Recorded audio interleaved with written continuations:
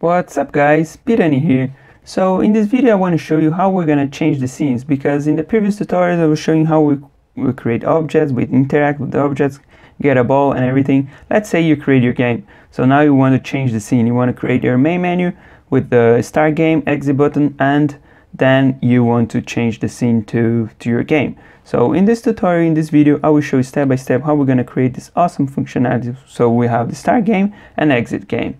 Okay, so let's start.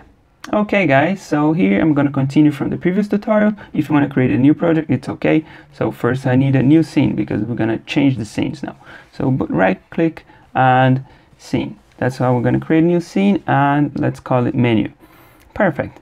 So here we have a new scene. Let's open and let's start creating our player. We're gonna have to create everything from scratch here. If you want to import, no problem.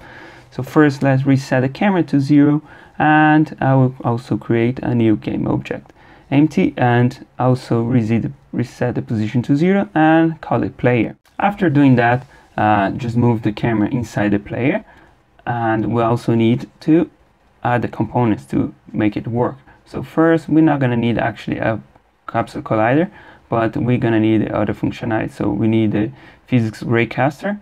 So just type there if you don't find it. So physics raycaster for the camera, add this component, don't forget. And also we need a reticle pointer inside the main camera.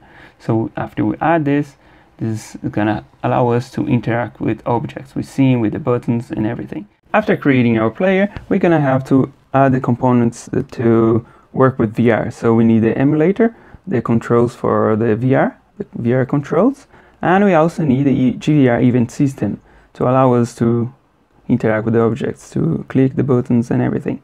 Perfect. After adding all those, we are ready to start. We need to create our canvas now.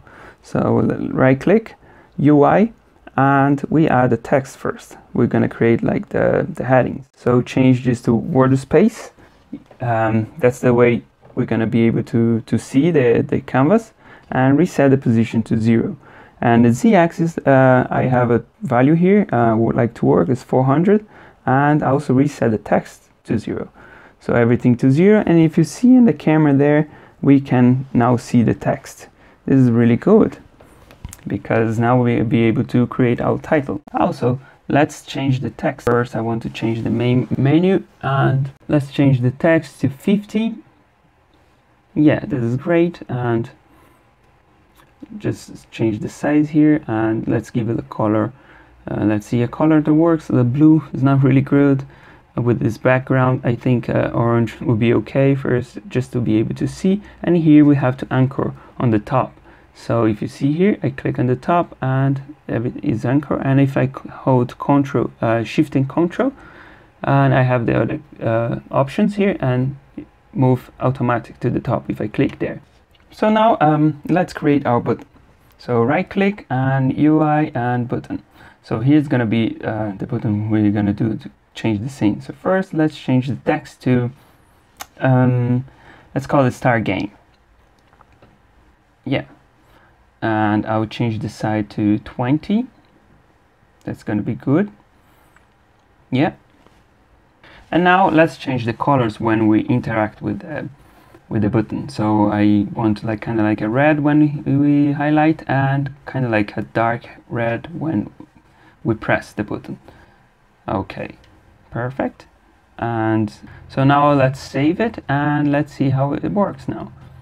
Is everything's working? Yeah, you can see when I press it's dark red, when I highlight it's just red, like this light red. So great.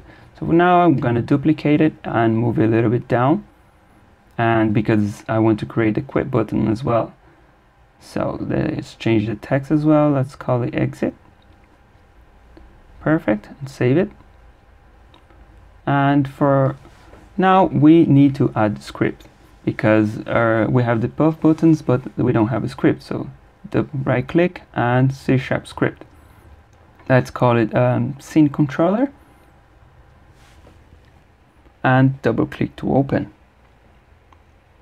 So in here now in the script we need to add this, using Unity engine .scene management, because then we're allowed to control the scenes. Now no, we don't need the start and update method, we need to create two methods, one to quit and one to change the scene. So they both need to be public as well. So public void, let's call it change scene. And for the second method, for to quit, let's call it public void. Let's call it quit application, quit app. Yeah, quit app would be okay. So for the change scene, I need to create a string scene name, because then we're gonna pass the name, and we're gonna call scene management dot load scene, and we're gonna use the scene name. Our variable or string variable we created, so we call it scene name, and we call it before. And for the quit app, it's simple. We just need to application.quit. I had a little bit error there, and just, yeah, don't forget the brackets. And back to Unity, what we're gonna do, we're gonna need to drag the script to the buttons. We need to use the functionality. So let's drag to both of them. And for the start method, we just unclick there, click on this plus sign, and we need to drag the button there to allow us to call the function we just created, the method. So no function, the access the scene controller, and change scene. And you see we have the string as well, so we call the name. The name of the scene we want now, it's 01. Yeah. So we just write 01 there, and it should work. Let's save it and test it. Don't forget that.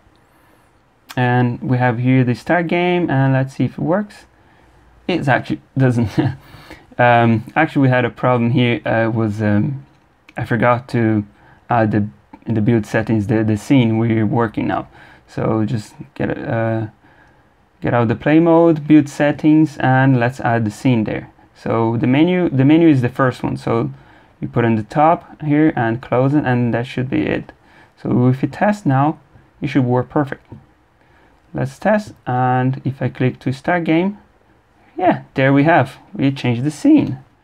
Alright guys, that's it for this tutorial. If you enjoyed, please leave a like and subscribe. If you have any problems with the tutorial, please let me know, leave in the comments below. If you have any suggestions as well, I'll be more happy to help you. And if you want to check another tutorials, you can see in the description below. I have another tutorials. Check the channel, and I hope you create something new. And if you want to show me, I will be more than happy to see your results, guys. So stay awesome, and see you next week.